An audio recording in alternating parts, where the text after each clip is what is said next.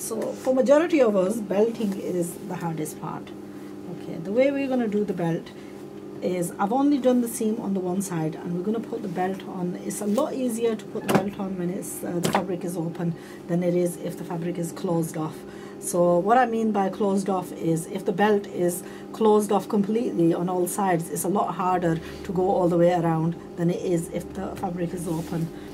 So even the salwar is left open on the one side, and we're going to belt it starting from the front. This is the front crotch end. So it's quite a large area that we have to incorporate into this distance of about 5 inches, 5.5 inches. And what we're going to do is, we're going to do the pleats. Now the machine that we're using is an industrial. The foot lifts on this. If your machine is a domestic one, then you do have to manually lift the lever and push the one pleat onto the other. Okay, but it's a lot easier on an industrial one because the foot lifts by itself.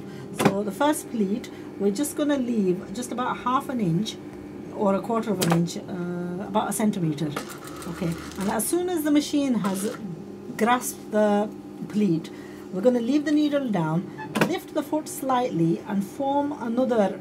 So when we're forming another pleat, we're taking about 2 inches of fabric and we're folding it 1 inch inwards.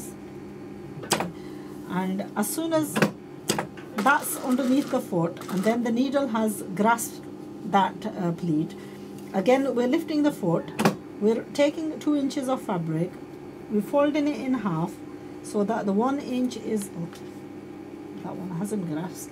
So if you have a problem grasping, the machine grasping the, what you do is you grab hold of a needle, you push it inwards, hold the pleat with the needle to make sure, because we don't want to use our finger in case it gets trapped underneath that. That's why you use the needle.